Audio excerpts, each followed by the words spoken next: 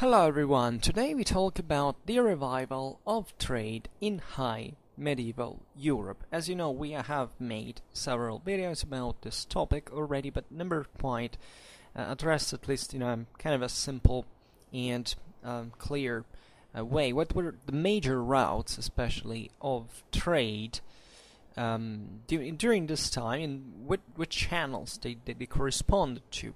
Latitudinally speaking, there were different directions and paths, as a matter of fact. So today we talk very, very simply, and I think relatively briefly as well, about this. So we have seen how essentially high medieval period is very underrated overall, because we fundamentally attribute chiefly to the 11th and 13th century, which is what we will essentially talk about today, ironically. The moment of actual revival by itself, but as we know, not even during early medieval times, of course, trade ever stopped. Trade has always gone, like transcontinental trade between Europe and, East Asia has always been there, right? There's never been any event, not even progressive or kind of more sudden, like respectively, the contraction of demographics with the great Justinian epidemics, or the Islamic invasions that actually brought an end to trade. On the contrary, actually, and there was a partial redynamicization of certain, especially productive activities, because of the political fragmentation that had ensued from essentially the collapse of the Roman unity of the Mediterranean, right, with the Islamic invasions.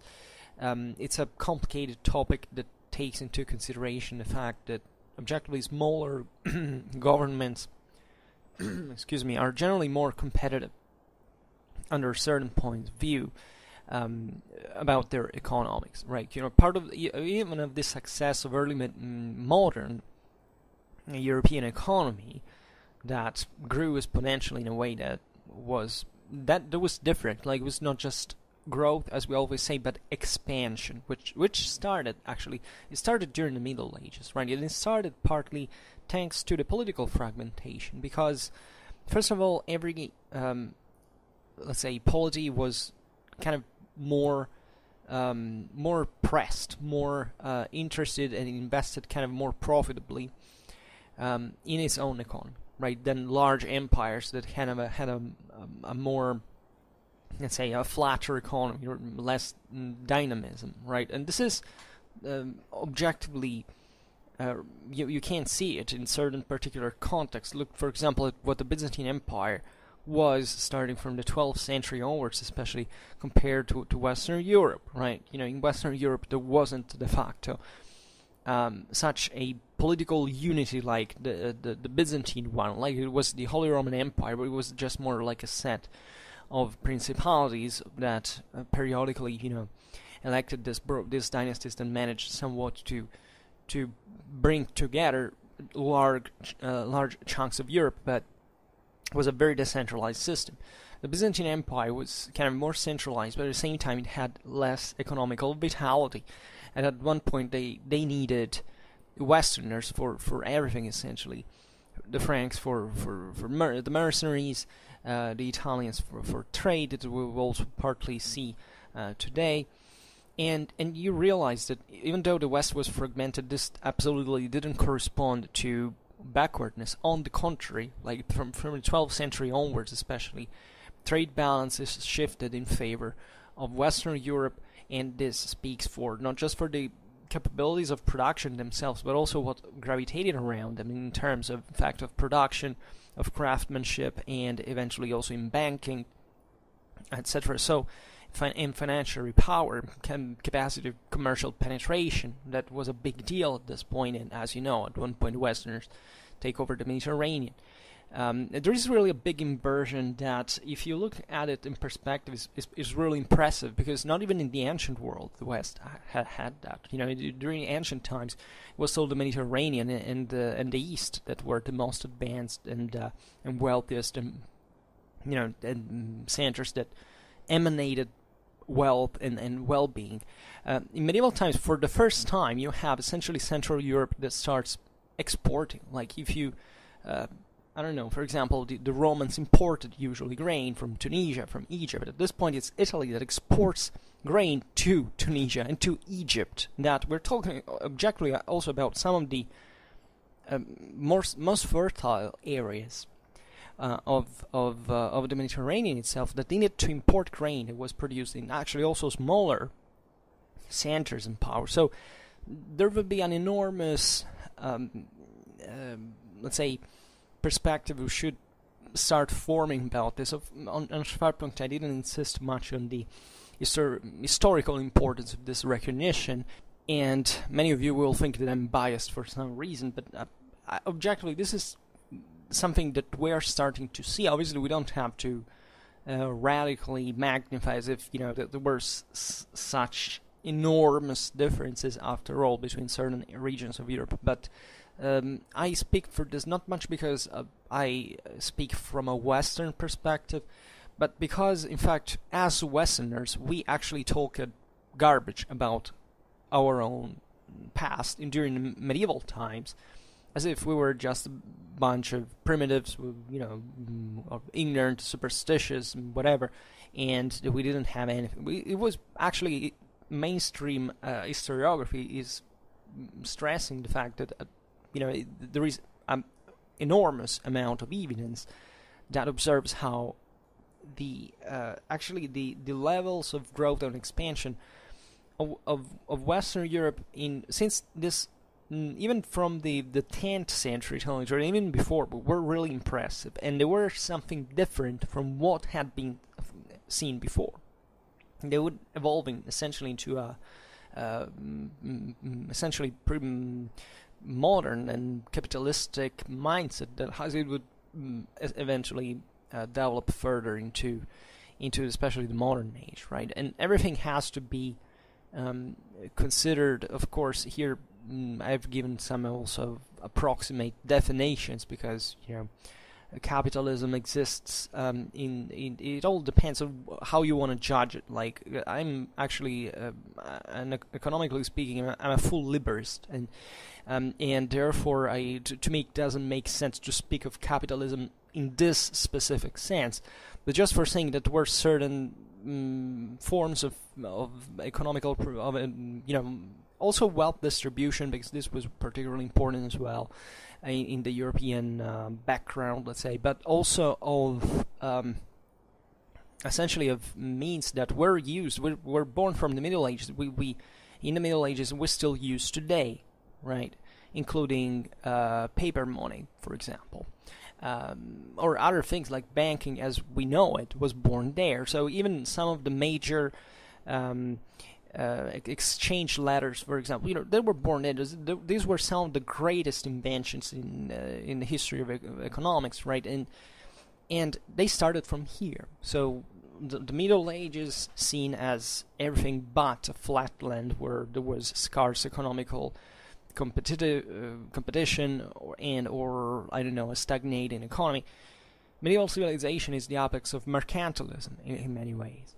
So aside from this, and this is important to frame today's topic in the sense that today we will observe mostly how this began in the centuries to assume forms that were starting to be really imposing, if anything, from volume of traffic and also accumulated wealth, right? So a lot, you know, to do with this has to do naturally with local production. All of this was based essentially on an agricultural system, but at a certain point, thanks to the development of craftsmanship, that reveals the presence of a surplus, so a higher crop rate of some kind, or however, also different types of economical of production organization, right, of which the feudal civilization was able to build. Like, also, again, we say, oh well, we distinguish between the feudalism and, I don't know, the entrepreneurial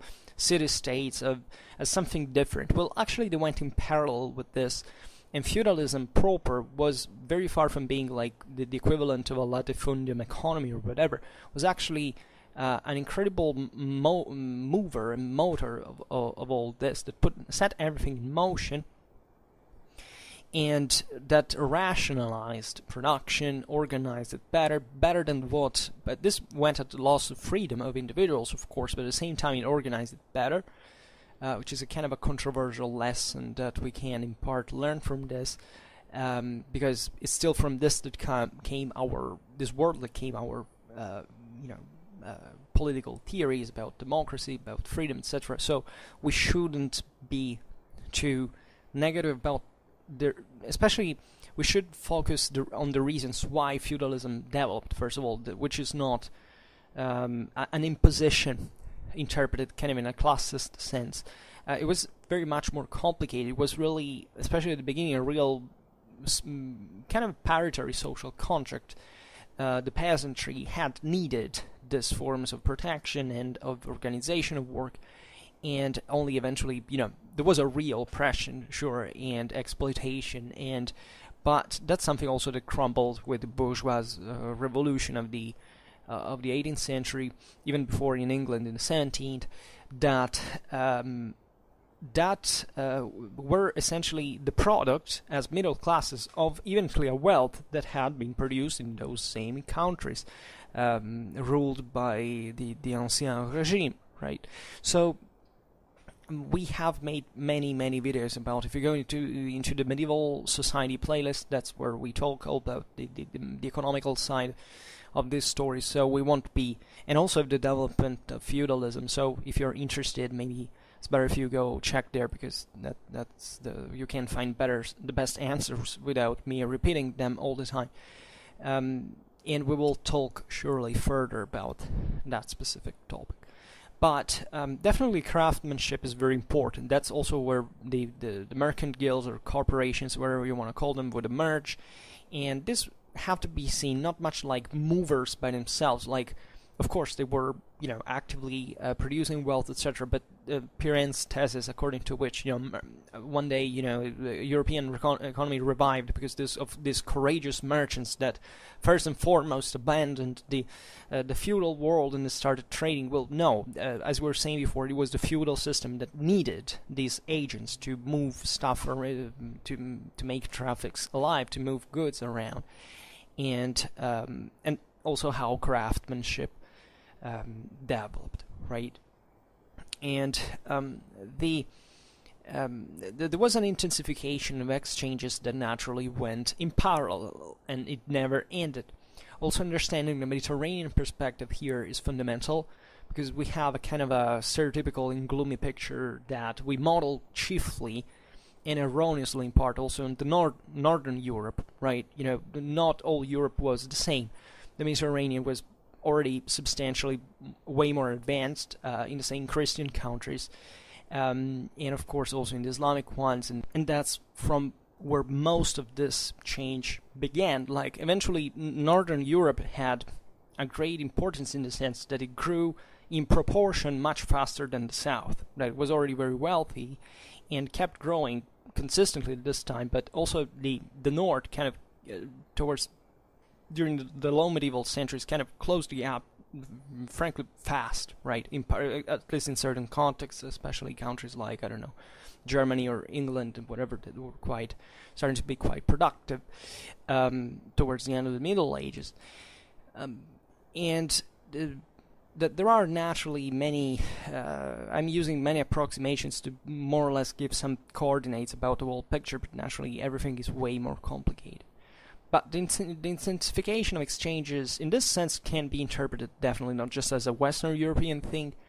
It was happening all over, right? And the Byzantine world was expanding. It was expanding and growing as well. The Byzantine world was big in the middle. The Islamic world was growing more than expanding at this point. Actually, from the 11th century, the Islamic world undergoes a moment of if anything, of political crisis and fragmentation that doesn't have the same outcomes in Western Europe. For reasons that now we can't explain. I made a video at one point comparing Carolingian Europe with the Abbasid Caliphate from this political, social, economical point of view. Let's say that the Muslim cities of the Mediterranean never achieved the same level of commercial competitiveness than the ones of, I don't know, of Italy or Catalonia or whatever, where in fact the maritime republics would take over the Mediterranean traffics, and being also the best partners of the Muslims at some point, because the Muslims in turn controlled all the traffics from the east, whether they came from the Silk Road or the Red Sea, and for the Indian Ocean. So this trade is very important, because these things would go on. Like even during early modern times, there were certain routes that had been formed in medieval times that were struggling to remain alive. For example, think about the relations between Venice and the Ottoman Empire. They were at war fiercely on some occasions. That they needed to trade, however, in peacetime, and they all had the interest that the Iberians wouldn't open let's say the African and route for the Indian Ocean, because they feared they would lose what they could gain from the land route through continental Asia. So it's all very fascinating, and we would have to start maybe talking at one point also about modern history to clarify a little bit this thing in a longer perspective. But it's obvious that during the 11th and 13th century, this great growth brought into motion a lot of goods from all over across Eurasia and beyond, that articulated and consolidated, both thanks to the new dynamics in relation between city and countryside and / urban and rural markets, and the commerce at middle and long range, right? And this is important because especially in Western Europe, the cities would become capable, in fact, not just of being passive kind of market centers that would leave out of the tolls, etc., but also of kind of literally expanding and seizing certain trade posts and controls, right? Think about all the Italian quarters in the Eastern Mediterranean, in every city, that sometimes they literally controlled all the access to the sea, because they had a city within the city that also was quite difficult to take without a fleet that these republics actually had. So you understand here that these were systems that were essentially consolidating a larger structure than just like, I don't know, market infrastructures, right? They were literally shifting all the good as well. This was important to, of course, be competitive also in the European market squares, etc. And this also developed in turn the same European continental routes that from the Mediterranean arrived up to the Central Europe and the North. That in turn were expanding on their own regard and finding as well by themselves similar ways. The Hanseatic League being perhaps the most famous trade organization, of course. Perhaps surely in the north of Europe, that instead that had its own Mediterranean in the north, between the North Sea and the Baltic Sea, that connected even there with Europe with Asia since Viking times, right? So the Mediterranean perspective is somewhat overlooked in this sense, but it had always been there, and this is often very, very overlooked for real, in the sense that historiographically speaking, there is not much of a great attention outside of certain peculiar, of course, countries' perspectives, but it should be like one elementary, solid piece of information for understanding great part of medieval history. Otherwise, it doesn't quite make sense. So certain commercial paths bypassed the local and regional dimension. It came to interest in some case, even since the early the early phase, let's say the first post-Carolingian phase, much wider territories, right? We're talking about literally transcontinental contacts, and moving from Europe, in, let's say, northwestern Europe and from Scandinavia, the Swedes and the Norwegian and the Danish penetrated deeply into the eastern steppes up to beyond the Caspian Sea, right, which is actually a lake. But just for saying that they were reaching essentially the Silk Road, right, in today's Kazakhstan. And so they were working essentially as a joint between the commercial flows coming from the east and the west, right? And especially these ones were to be, there was a revolving area, let's say, is often overlooked as well, which is probably the English and Anglo-Norman, we could say, one, right? The fact that actually the Normans, through their contacts from Normandy around the whole Mediterranean and the north, they had an opportunity to control very important stopping points of this great trade routes, and there are great contacts, in fact, between the same England and areas of broader areas and up to the Mediterranean that would last actually very long, right? And naturally, the German merchants also they had another path. They fundamentally passed through Central Europe, and they would keep expanding. The other day we were making this video about the Germanic expansion towards the east. That also is not to be given for granted, because we mostly think about the Hanseatic League, but actually there was a properly German traffic passing through Central Europe, because actually the Silk Road arrived, at least one of these of its multiple branches, passed through the Danube, the estuary of the Danubian, of the Danube, and therefore in today's Romania substantially, and the Germans were to expand there. And a great turning point in this was the defeat of the Hungars at the hands of the Ottonians, that basically neutralized the military threat posed by the Hungars, who also settled down. They became kind of a fully sanitarized kingdom based in part chiefly on the Frankish models, but also on the Byzantine ones, and that facilitated, in fact, the trade routes, as the Hungars before had essentially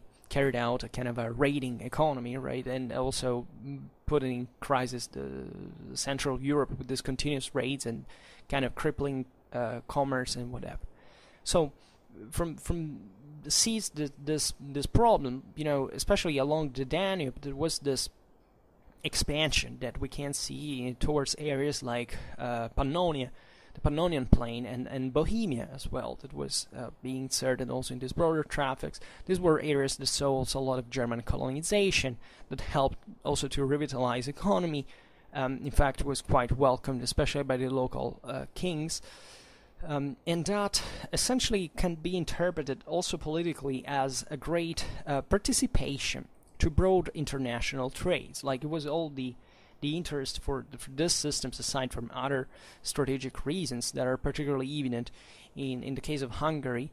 But if you think about Bohemia, for example, that was historically kind of a not necessarily an enemy of the German area, but the attrition on the Central European frontier between the Frankish world and the Slavs had been a real thing. Well, Bohemia gets fully integrated first as a duchy and then as a kingdom within the same Holy Roman Empire, and with a recognized title, with very high feudal authority in that sense, and in fact Bohemia would evolve also in the 13th century with great power, and in 14th as well, as actually one of the most important, definitely the most important cultural center in the 14th century in Europe, in terms of at least a feudal direction, as a single, let's say, state, but also an important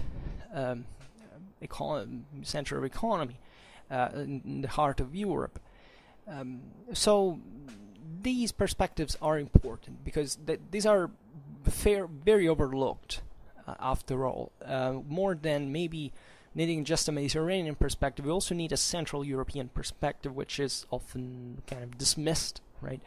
And looking a bit southeast, it's obvious that if you look at Constantinople, the Near East, or Egypt, and even in Tunisia, you realize that in this high medieval centuries, since the 10th century, frankly, the Italian merchants, coming chiefly from Amalfi and Venice, started having a great impact on local economy and essentially monopolizing the international commerce, right?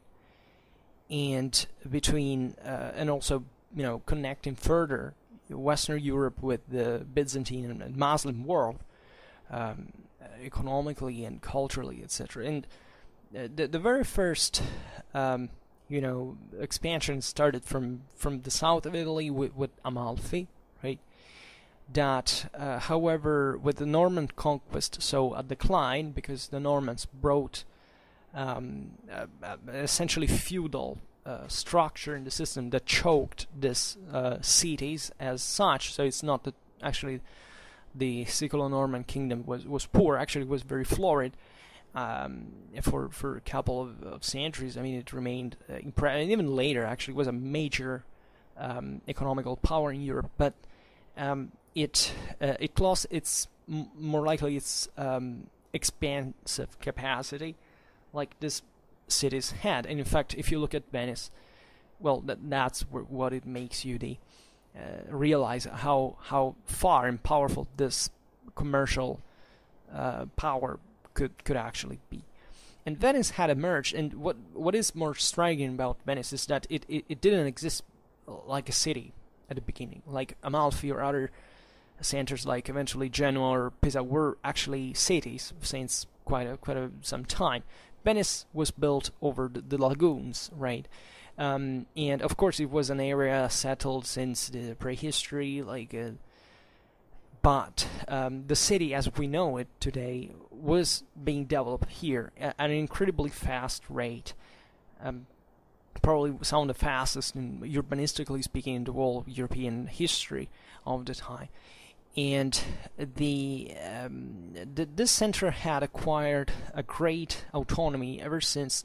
First of all, it was technically part of the Byzantine Empire, right? These were local communities that had kind of their own Byzantine officers, and theoretically depending on Constantinople. But from the 9th century, you see that Venice starts dealing with, for example, the Byzantine Empire and even the Carolingian Empire autonomously. Chiefly for economical reasons, also because these empires needed this city to naturally to control their own trade, right? The Carolingians were they tried, actually the Carolingians even tried to conquer Venice instead. They failed miserably. Even Charlemagne's son died of malaria in the Venetian lagoons during the campaign. And there was a moment of Venice would maintain this role essentially for all of its history like this until modernity would render its power obsolete. Let's say at the end of the 18th century, as you know, Napoleon conquered it and passed to Austria eventually. But up to that point, Venice had lived just of its commercial wealth, right? They had been engaged in terrestrial affairs just because of necessity, not because it was interested. These cities were interested exclusively in trade, right? And that's what all their perspective was, especially these maritime republics. Now, the deal of these cities was very important because Venice, and also as its ancient rival Comacchio, basically controlled the Po River traffics. Now, the Po River at this point, that Cisalpine Gaul, northern Italy, in ancient times weren't very developed areas. Like they had seen, of course, Roman urbanization and whatever, but in order, the importance that it would acquire in the early and high Middle Ages actually was striking. the Po Valley became this great joint, in fact, between the Mediterranean and Central Europe. These areas at the mouth of the river were also full of salt. It was extremely important at the time for preserving food and implementing further the same trade as a consequence, because of course you could preserve food for kind of longer travels if you had salt or spices or something like that, which incidentally also spices were imported from the east by these cities, so that they very often had even the same European monopoly of the spice trade. And that's the reason why it developed so fast. Also with a commercial aggressiveness that was striking, right? This traffic's sailed from Pavia, was the ancient Longobard capital, and arrived there, and very soon Venice managed to invest this surplus to expand further, to crush Slavic piracy in the Adriatic, to strengthen the control on the trade routes with the East, and intensifying it, and actually starting to trade even with people they had nothing to do with, that were the Egyptians, for example. And both the Byzantines and the papacy said, what the hell are you doing? Those are Muslims. You don't sell weapons or slaves or timber to them, because, and Venice rightfully didn't give a damn, and and it kept doing it anyway. So this is very precocious, because we don't know about the actual origins, or at least not very documented, but we see that the turn of the 11th century that Venice traffics were already so developed that you have to realize that had all started before, and therefore the fact that we don't have a direct evidence shouldn't make us think that the development occurred later, when in fact it was already consolidated by that time. So what happened before in these centuries needs a lot more of attention that it's been given up to now. But naturally, the most important trade partner with Venice was the Byzantine Empire, within which the same Venice, as we have recalled, had emerged herself. So technically, what made Venice so prosperous, especially at the beginning, were the special privileges that she had for trade with Constantinople. Right, in 993, Venice was exempt from tolls, for example, because of Emperor Basil II's decision, and this was recognizing the fact of the already quite functional trade system, let's say, that Venice had, the commerce system that Venice had put in standing right at this point. And eventually there is a sanction less than 1 century later with the Chrysobulla, right, the Golden Bull, by Alexius Comnenus in 1082, that this extended essentially the further and more generally the possibilities of the city of Saint Mark within the marketplaces of the empire, right? And this opened to Venice the path for hegemony in the commerces with the East, right? Another very important area in the Mediterranean is Catalonia, in northeastern Iberia, and this is also very overlooked, just like the one of southern and western France in general, because these basically were areas of frontier with the Muslim world, right? And that, Catalonia had very closely available the Muslim gold, and this allowed the Catalonian trade centers to receive, let's say, to increase the receptive capacities of their own markets, that in fact was flooded with silk, brocades, jewelry, textiles, all stuff that was coming from the Caliphate, right? So these were the first, like even paper, for example, passed from here. A lot of technological and intellectual wealth and assets, say, were acquired by the Europeans through this northern Iberian contact. And this routes passed, in fact, through the Pyrenees, and they arrived to the Occitan cities of Toulouse, Narbonne, also up to north in Limoges, and other centers that eventually in turn were connected with, I don't know, in fact, northern France, the Champagne fairs, and therefore you understand how this net was expanding progressively and more than intensifying. I think a beautiful plastic visual picture is thinking of all these veins that get strengthened at the start, into which blood starts being pumped, like, and they extend, they expand, but it's as if they had always been there, right?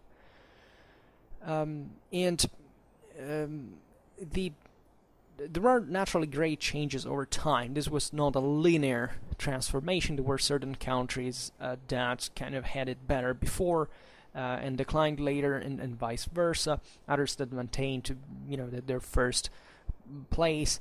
Others that started developing would become the end of the Middle Ages as some very important market centers. There were new cities founded, new routes open. Like, many cities were founded thanks to the opening of certain routes, right? And they eventually ousted maybe other centers that had paradoxically triggered its development, right? The 12th century is particularly important in this process because it's a moment in which a lot of paths and routes are expanded, especially in the north. If you look at this ancient connection that from the from north of Europe brought into the steppes of Asia, you see that there was an enormous expansion of trade connections, of communications, right, between the Channel, the North Sea. We're talking especially about trade of metals, and actually English metals and wool, and they started reaching from their continental Europe. And here they in front of this intensification, the traffics, and the intensification of traffics, areas like, and also rivers, very importantly rivers, think about the Meuse, the Somme, right, Picardy.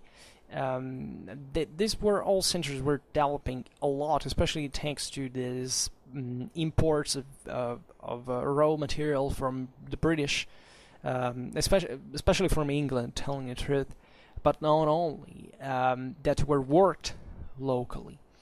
Think about, we talked about it a lot, the textiles from Flanders and of Artois, that they started being exported in ever wider markets. And in the 12th century, the Flemish cloth, the textiles, invaded, for example, the major German markets, and they started to be massively, to take massively the road towards the south as well. And starting from the 12th century, also acquired bigger in the Baltic, the initiative of the German merchants that knew how to advance, essentially taking away from the Danish properly this first role. Especially the foundation of Lübeck in 1143 represents the salient moment of this mercantile epopee, because, as you know, Lübeck, and being the founder and most important center of the Hanseatic League, so this was a sort of state essentially emerging, like with all the obvious distinctions, but the commercial capacity of the Hanseatic League was superior, for example, to the one of I don't know, of kingdoms. Sometimes it could be they blackmailed, saying kingdoms, like, if you don't let our merchants, some of our cities trade, we will block you trade forever. And, even in kingdoms as powerful as the one of England were forced essentially to do this. Also because, for example, England had enormous interests with the Rhine routes, the Rhine Valley with Saxony, so they needed also to support this merchants that could otherwise block the same trade, because they were actually also naval power on their own.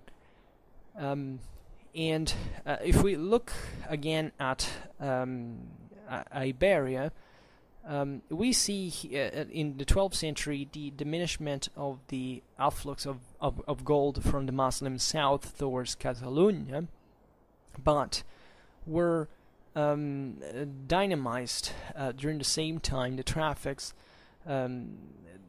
connected to the coastal navigation and also the shipyard activities, and in particular the ones of Barcelona would rise as one of the most important trade and kind of naval center in the Western Mediterranean, and eventually that would have started to expand further in the 13th century and the 14th century, even towards Italy, and so in fact also in Italy in the 12th century the situation was pretty dynamic.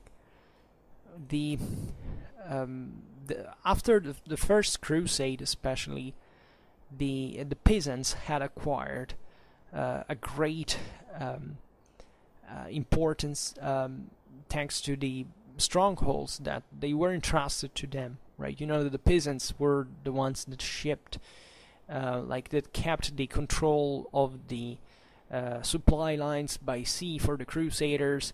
Jerusalem was stormed because the peasants basically cut down their own ships, and in order to make siege machinery like siege towers to storm the city. Godfrey of Bouillon even entitled, said that Jerusalem was taken thanks to the peasant, and the Pisa was a particular maritime republic because it, differently from others, had also land interests, but not abroad, rather into Italy.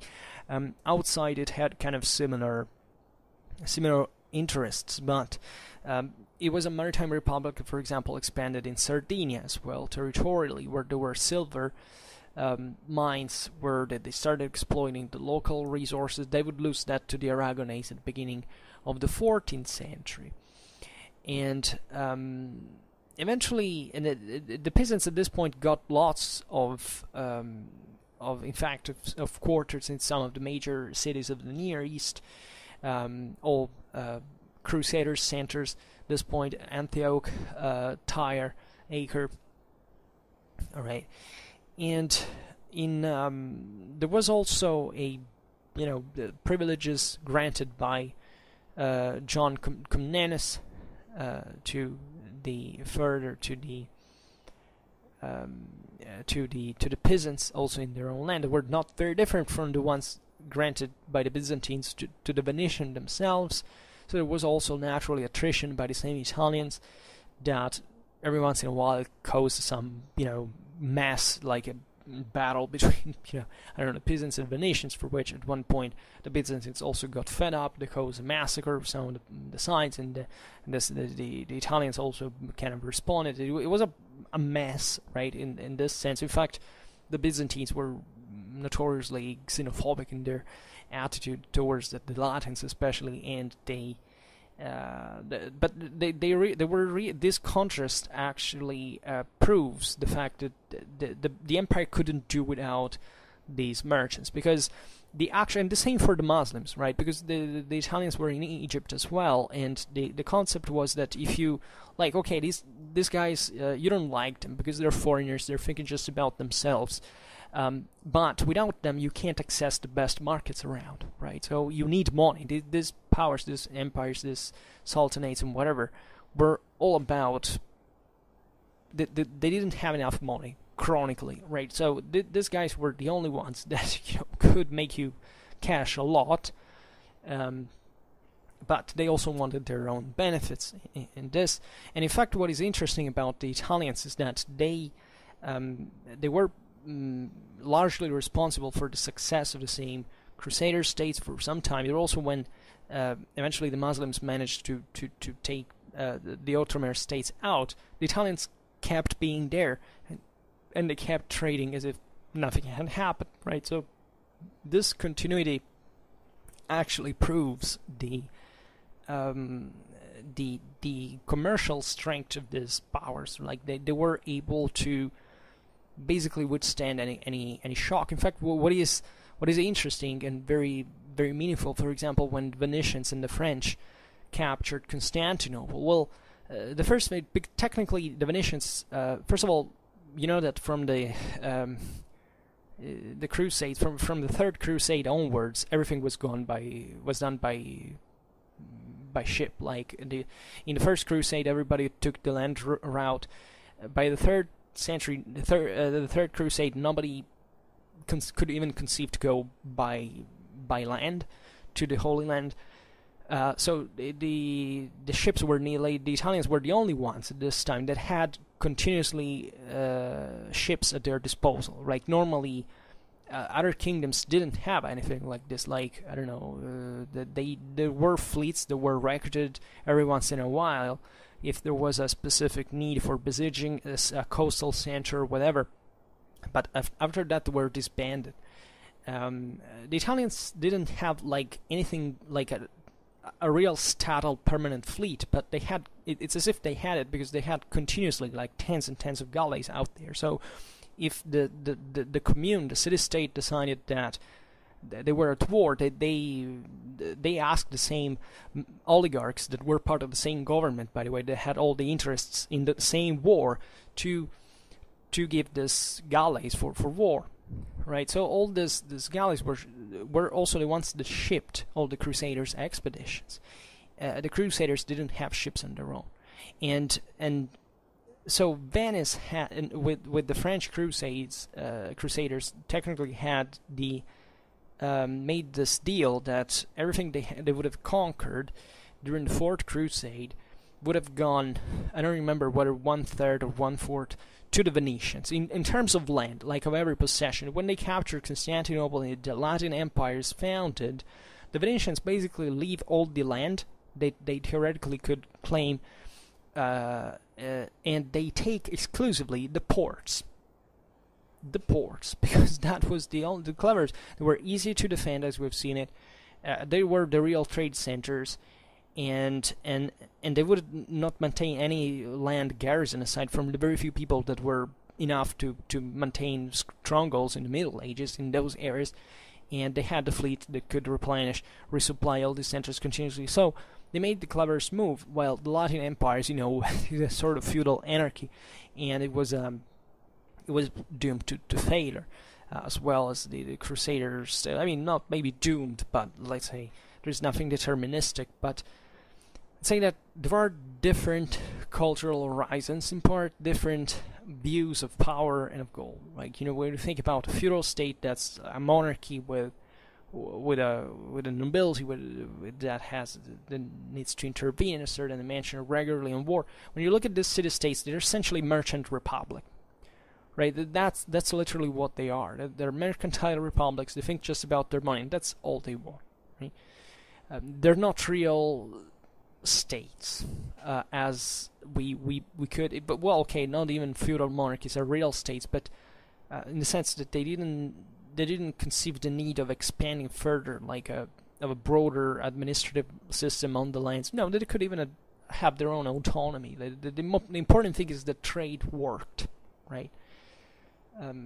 So another problem for another competitor that emerged from Italy at this point was Genoa in Liguria. So this power was kind of arrived later compared to Pisa, but eventually at the end of the 13th century was able to defeat the Tuscan Maritime Republic and to not really to annihilate it, because Pisa went on as a kind of a power. Actually, they allied themselves at that point with Pisa, that saw in Genoa as the winner, like the best person to bet on, to invest their money on. So this progressed, with a further expansion of the Genoese in the Mediterranean, in the Western Mediterranean.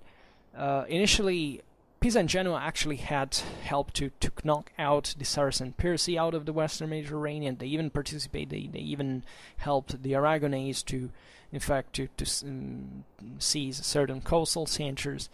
They had freed the Balearic Islands. There was a lot of activity between this. But as soon as the area was cleared from the Muslims, they started fighting against each other, which is typical. The same Iberian powers would do the same by land. After the Battle of Las Navas, they could have easily taken out the last Muslim presence and started fighting with each other. And for other 200 years, the Muslims remained in Spain, so it's that dynamic, but it's strongly economical. As a dynamic, right? It's not about really broader question. It's really about how can I make money continuously, and bear in mind that this was justified in the sense that money was always lacking. So if you really wanted to do anything in terms, even just civilly, not just militarily speaking, you had to take into consideration that you had to do something military because of money, right? And there weren't any other ways. There was no way to escape this system. It's not a matter that these peoples were kind of backwards compared to us. It's that's literally what the only thing they could do to improve civilization, even for us to be here at this point. So there are several eventually Genoa would enter in contrast with Venice, that also will ally in turn with the Aragonese, that would kind of shift trade routes. Again, they would open the Atlantic route. I mean, the Genoese at that point, well, it's complicated. This pertains mostly to the 14th century. We made videos about that as well. But just for saying that this was all about the controlled trade routes, and even theoretically the creation of shifting or the already existent ones. In any case, the most intense concept commerce was maintained by the Italians with the Near East, right? Up to the creation of the Atlantic routes, the main wealth passed through there in Europe, and it remained like that as well. Of course, there were certain swings also depending. For example, the Mongols opened a lot to the intercontinental traffics because of their ability to, for the fact that as a single government they didn't need to put so many tolls as all the various principates that had existed before in the way. This would collapse in the 14th century again. So a lot of dynamics, again, that we can't cover now, but that should be borne in mind when talking about this periods. So, but aside from the maritime republics, we don't have to underestimate also the great Italian cities of the hinterland. For example, like Milan, it was at one point largest city in Europe, also the wealthiest in the 12th century. Bologna as well, also that was quite important, and the Italian peninsula maintains this balance between Europe and the Near East substantially, and that would go on for centuries at this point.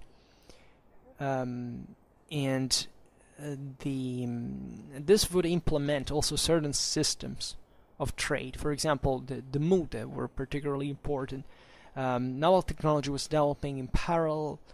The Venetians at one point they invent this flotillas system, that is the muda, that basically these are like large ship caravans with cargo ships escorted by military galleys. Not at this point it wasn't quite of a difference yet, but still it existed, and it was about matter of it was about defending these convoys, like having larger convoys, not to let the smaller ships to be raided by pirates or by concurrent Italian republics. And this made also, however, naval warfare escalating into larger and actually bloodier conflicts at a time, one at a time, as these flotillas would also meet and destroy each other. So what is interesting in the Mediterranean is that, like in other sea and every other seabed, is that there are certain like you can't at this time with now technology you can't stop, you can't control an area of sea. You can intercept most enemies sometimes, but you can still pretend that you block their trade. So what was done, it was a sort of ambush into certain straits in certain periods of the year in which you know that the winds blew in a certain direction, etc. That increased the chances of ambushing the enemy and stealing and seizing its cargoes, etc. So this whole thing developed ever more sophisticated and advanced naval technology. The first kind of more scientific geographical maps are substantially developed in this context between Italy and Catalonia, because these were mostly following the coastline initially, then eventually extending also in representing the interland, and they were pioneered here, together all with the mathematical notions that were being developed with the practices of accounting that were all one with the systems, with banking, with wealth, with culture, and also that's where the Renaissance would be born from, essentially. And it all started from these traffics, right, between Europe and this eastern regions of the Byzantine Empire, Egypt, Syria, etc. And okay, maybe sometimes we repeat ourselves, because in other videos we talked about this stuff as well, but I have the impression that there is a conveniency and an importance of taking into consideration certain specific perspectives that can be, let's say, important to not like this is all data you can't find online in many ways, but the important thing I would say is to frame them correctly more than anything. Like there is not a great mystery about the single data. The problem is framing them in a kind of a logical sense. Like how many people, because this is the problem I also had at the beginning, right? How do I know? Like I knew that certain centers had a certain importance, but how to dimension that? We're progressively going a bit further in Schwerpunkt with kind of more kind of precise information. This was not the case. It was still a kind of a generalistic video, but on other occasions we started just already also to give a quantification, to be a bit more specific, and that's our future. Like we're completing now, after 2 years essentially, some of the most important ABCs, let's say, of the just the parameters around on which a person who starts studying medieval history for the first time can orientate him or herself. There is much more, right? But it's important to get this first things right, and the rest will come along kind of more easily. And that's essentially what we study in universities, like the first year, the first time we address these topics. But we also tend to forget them very easily, right? We pass immediately to the hyper-specialized stuff, and we lose the most important background, though, that is the compass that we need instead for interpreting this broader issues. And relatively to trade specifically, I think it's like the healthiest way to see this is to imagine it as something that in fact had never quite ceased, right? And not thinking it as this stuff has began, like it began now at this moment. No, it had always existed. It's just that we saw it with less ease, and also because there are less sources, the picture is less documented, but it doesn't mean that there weren't progresses being done. in that previous time. So it's we don't have to cut everything like sharply. I see it as being done a lot when you talk about the Middle Ages, as if first of all there's always someone who was kind of the bad guy, or the evil guy who did something wrong. Well, no, there were systems that were basically behaving all in the same way. There are people who were obsessed by kind of culturalist interpretation, but it doesn't stand a chance. Also because there was a lot of, as a historical interpretation, I mean, also because there was really a lot of homogeneity. It's obvious that we prefer to study this in the sense of, okay, let's see the differences, so we can't give finally that dimension that we need to interpret it. But still, in order to spot the differences, you should be able also to realize what the most concrete base of all this was. That it was much larger in the systems that were pre-industrial, right? The fact that they had all an agricultural system at the base, and there wasn't much of a difference after all between the four. But there are certain systems though that expand in a particular sense, in a particular way, with particular dynamics, and others that have more difficulties in this sense. This is as I was saying at the beginning, sometimes a controversial interpretation. Like another thing we should think is that we lack consistently a lot of information about certain countries. Still, like, it's not, I don't know, about trade in, I don't know, in today's Turkey, for example, how it was really like. But we don't know it really well even in, let's say, we don't know it as well as we know it, for example, for Western Europe.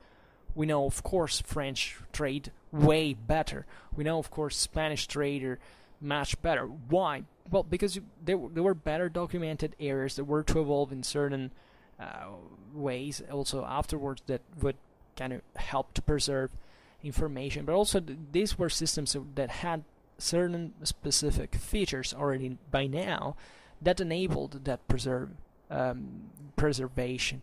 So that's why you see sometimes these larger powers, and you think that they were the most important, but sometimes larger powers were more influent as such, but not really more competitive, qualitatively speaking.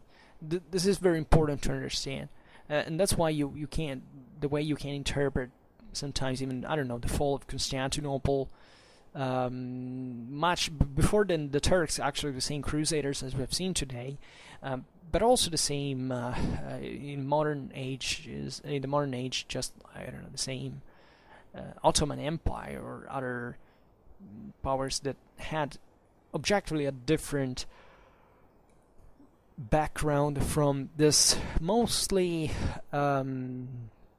it was mostly a system of Frankish origin, right? If we want to use Frankish, of course not in an ethnical sense, but when I used Frankish, I stressed this, mostly this Latin Germanic world that was encompassed eventually by the Carolingian Empire, right? And that eventually expanded further with England, with Sicily, with Scandinavia, with Spain. There was this Frankization of the beyond the Central Europe where the system had emerged, and it's not just about that. Like, there are centers, of course, that at this point were extremely competitive and that had not been part of, for example, the Frankish Empire, like the first maritime republics in southern Italy, for example. But for example, the one of the Italic kingdom they were part of that Frankish system, more broadly speaking. So that's why it's important to think about it in these terms. And okay, well, let's not comment further because there are technically other important things we could say, but maybe we'll talk about it on another occasion. Okay, so for now I just hope that you enjoyed this video. If you did, please share it, otherwise leave a like. or subscribe to my channel if you're interested in my upcoming content. And for now, I thank you heartily for listening to me. I wish you a nice time and see you next time. Bye.